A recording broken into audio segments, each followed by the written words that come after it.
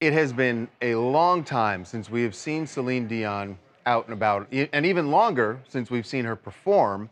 But in Las Vegas last night, something that I just thought, when we saw this morning, we're like, this is amazing, because we know that she was diagnosed with stiff person syndrome, and it is a horribly debilitating disease that she's dealing with. If you think about, like, when you get a cramp and your muscles tighten, think of muscles tightening horribly, and it can last an hour, 2 hours, even longer without relief. I mean, just think about the pain you have when you get a cramp.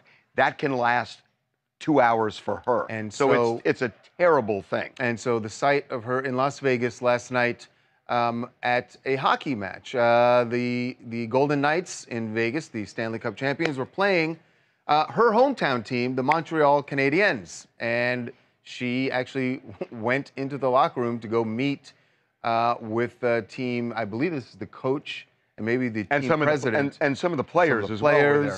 Just amazing. Just and she looks and sounds great. Hey, Martin, ça me fait tellement plaisir de rencontrer. How are you? Nice to meet you. How are you? Nice to meet you.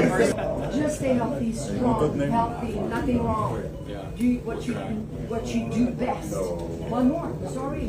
I'll keep on working. How are you? Very nice to meet you. Wow. These guys, you can tell, like, they're all in awe. Oh, they are in awe. And I was going to say, and she looks absolutely amazing. I mean, just looking at her, we haven't seen her in 3.5 years. She was there with her sons at the game. She decided to take photos with everyone in the locker room. She talked to the players. She met, you know, some of the people on the staff, the coaches and things like that. So it's weird because we haven't seen her in 3.5 years, and hearing from this very terrible disease that she does suffer from, you don't really see it when she's out and about.